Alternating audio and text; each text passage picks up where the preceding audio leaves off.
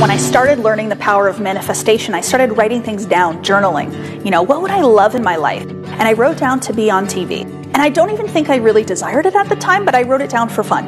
And it was probably within 4 weeks' time that I ended up on a makeover on the Marilyn Dennis show, being styled by Meredith Shaw. And it was one of my first real, intentional, powerful manifestations. Come on out! Kathleen, after that show, I just feel like she changed. A fire was lit. She started to believe in herself. She started to believe that she could have more, want more. It's like her confidence was just blown up. I was a nurse for 12 years, and I decided that it wasn't serving me anymore. I had gotten sick, I was tired, burnt out, not spending enough time with my girls, and I wanted to move into entrepreneurship.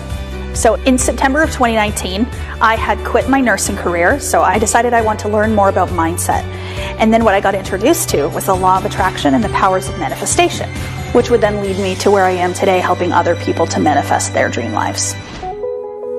At the beginning, I think people were skeptical, so they were a bit like, what is she doing? And like, what's going on? What is she talking about? Because at the time, not many people knew what manifestation was. I was really caught off guard. I didn't say it, but yeah, I was like, are you crazy?